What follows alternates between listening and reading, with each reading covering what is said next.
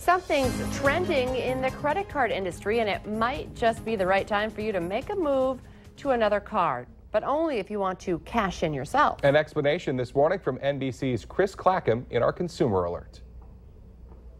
You're being forced to drop or drastically change the fees they charge. You probably never thought credit card companies would ever voluntarily drop fees, but they are. The fee that we saw dropped most often were foreign transaction fees. Matt Schultz at creditcard.com refers to a recent survey of credit card companies and some of the more expensive fees for consumers. That can add 2 to 3% on top of every transaction that you make.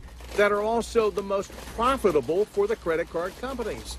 But they're being dropped, and other charges like interest rates and late fees are being reduced because of competition in the credit card industry.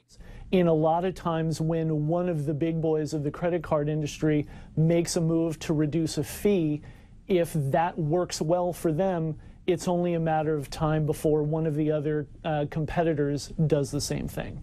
That's why he says now's the time to shop around for credit card deals that are good right now, but might even get better.